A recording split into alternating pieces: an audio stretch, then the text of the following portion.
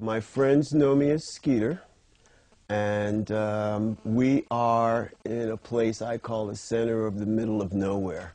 Actually, we're in the high desert of New Mexico, and I've decided to try to go on my own in this rustic environment. I don't know what the hell I was thinking when I chose to do this. There's so many times I think I've bitten off too much to chew this time, and I don't know what I'm doing here. And then there's other sublime moments where it's really quite worth it. One of the colleges I went to was New Mexico State back in the mid-'70s, and made a fairly good friendship with one of the professors, and he invited me to go camping in the Gila. I didn't even know what the Gila Wilderness was at the time. So they take me camping in the Gila, and they exposed me to hot springs, and basically I just lost my mind. I'm from New York City, the Bronx originally, and water comes out of faucets with a sink. So hot water bubbling up out of the ground was just no concept in my mind about that at all. So I'm sitting soaking in these, warm pools in the middle of nowhere. I mean, it was nothing. And, for a city boy, it was like, well, this must be Mother Nature at her finest. I don't think it gets much better than this. So that's why I fell in love with this rustic outdoor nowhere area. Since we bought the land and we bought cheap land, we bought totally raw land.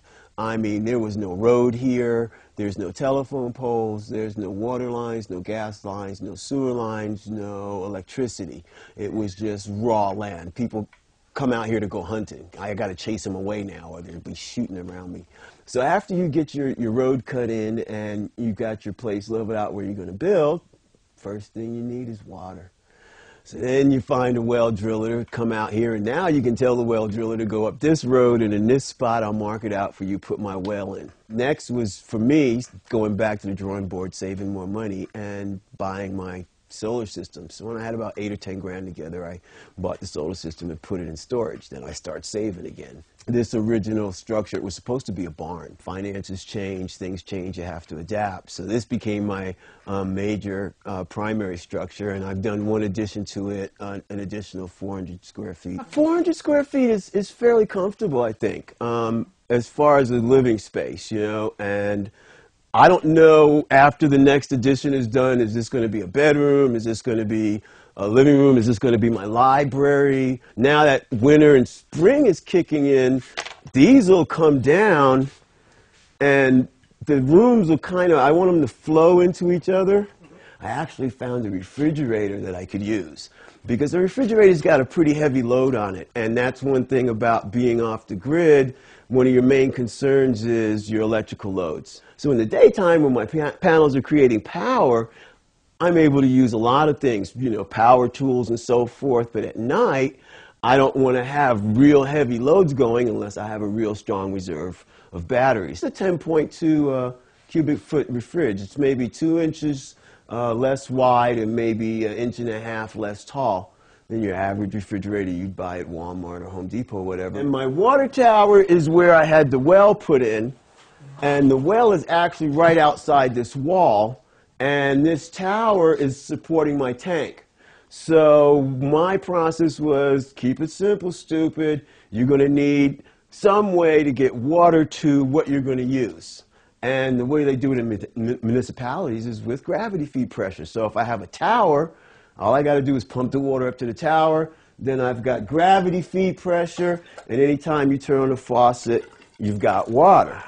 Composting toilet this time, since I'm planning on raising the tower, had to be temporarily installed over here. So I'm just doing a tent thing. And here's what a composting toilet looks like. A really simple functional design. You've got this handle which allows you to crank a tub inside so that you can always aerate the compost. And what's happening is, once you put your fecal matter in there, what you want to do is add a mixture of wood shavings and peat moss. And this allows the microbes and bacteria to grow in that environment. And as the bad ones that we don't like eat are getting eaten by the good ones and they break down, it goes from just being fecal waste into what we term as compost, something that's been naturally broken back down and can be returned to nature. I haven't even gotten a stove yet. I'm just propane and a wood burner and you know, a little stove. Mostly I drink tea. I don't even cook here that much. I'm a bachelor, you know what I mean? So you see what my food stock is, right? Peanut butter jelly, nuts, you know, cookies, cereal. But I've got a microwave, I've got a coffee maker, I've got a fridge, so, you know, if I really want to, I can cook meals. That's one of the early control modules for tracking the sun, and it's just got 2 photocells on either side of that black little pylon there. And the way it was designed originally was so that after the sun went down, and this is facing as far west as it'll go, after another 30 minutes with no sun hitting those sensors up top, then it would go and it would rotate all the way back east and be ready to face the sun for the next morning. Each panel is rated at 48 watts, and these are ancient panels now by their own, or antiquated anyway. Panels now at about the same size will give anywhere from 2 to practically 5 times as much power. We've got panels now putting out 200 watts. 48 watt panels are like nothing.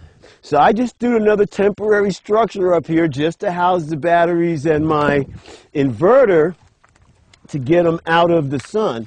You know, you want to ground your system. You want to have this charge controller so that your batteries don't get overcharged or don't get, you know, overdrained. With just this one little, you know, battery bank of 4, I go 3 days overcast. With a bank of 12, I should be able to handle like fridge running all the time, music stereo all day, and a 5-day overcast period. The maintenance on your batteries, that's crucial. They dry out, your cells die, and you got to go invest in new batteries. But these should last you 7 to 10 years easy. Getting older, you know, the party life, the city life, all of that, I've done that.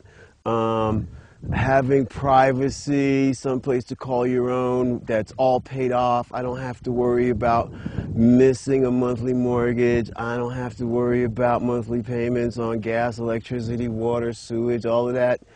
I don't have monthly bills, and my whole check for whatever job I do is, you know, disposable income as I choose. I pay for gas for my vehicle and food for me and my cell phone bill, pretty much. I mean, in the United States, we're used to a level of material comfort. You know, you walk into a room, you know, your first, you know, unconscious movement is to go for the light switch. And if you don't find it where you think it is, you stop. You don't go any further. You wait till you find the electricity. We're used to a high level of material comfort. I want that. I just don't want to pay for it for the rest of my life.